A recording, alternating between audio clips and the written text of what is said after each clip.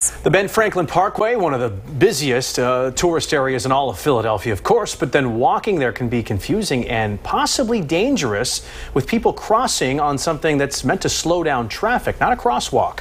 Our JoAnn Pileggi has more. Well, should you use the crosswalk or risk it and run, taking a dangerous shortcut across 4 busy lanes at Eakins Oval? Perhaps there's some confusion where to cross, and some say there should be better signage to prevent an accident.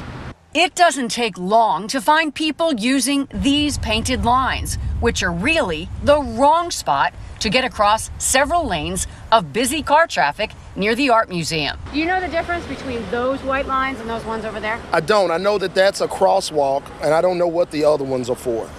Rumble strips. Rumble? What is a rumble strip? To slow traffic down. In 2020, the city installed soft rumble strips in various spots on Eakins Oval, like these ones right here.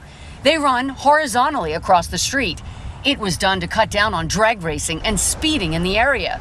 But now there's growing concern that pedestrians are crossing at the wrong spot, and they are, for various reasons. Did you think that was a crosswalk? No, I didn't.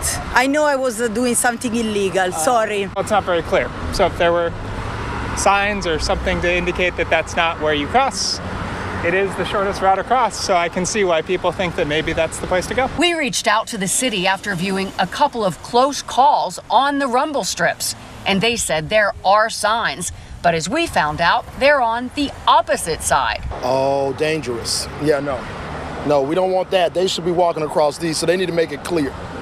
They need to make it very clear. City officials say they plan to add additional signage to cross at the safest place, the crosswalk. At the Art Museum, I'm JoAnn Pileggi, Fox 29 News.